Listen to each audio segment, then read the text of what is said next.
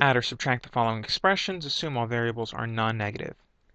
8 times the square root of 3a plus 4 times the fifth root of 3a minus 2 times the square root of 3a plus 17 times the fifth root of 3a. So again, there are some like radical terms here.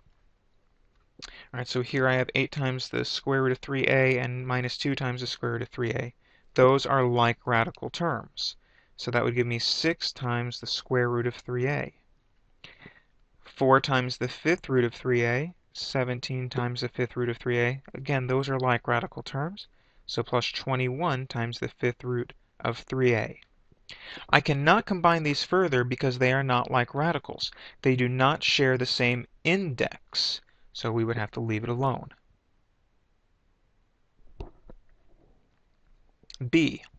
Fourth root of 32m to the fifth n to the sixth plus 3 times the fifth root of 2mn squared minus 5mn times the fourth root of 2mn squared. This is messy. But let's see. I don't see any like radicals, but I can simplify this radical. Looking for perfect fourth factors. 32 is 16 times 2, so that's 2 to the fourth times 2 times m to the fourth times m times n to the fourth times n squared. So I'd have a fourth root of 2 to the fourth, m to the fourth, n to the fourth, and then I'd have a fourth root of 2mn squared. So that would give me 2mn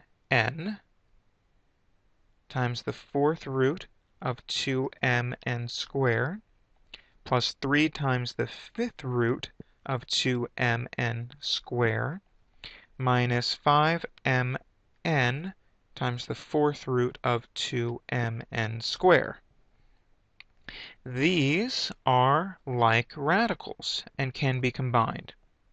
So 2mn minus 5mn, negative 3mn times the fourth root of 2mn squared, and bringing down that other term, plus 3 times the fifth root of 2mn squared. And those are not like radicals because they do not share the same index.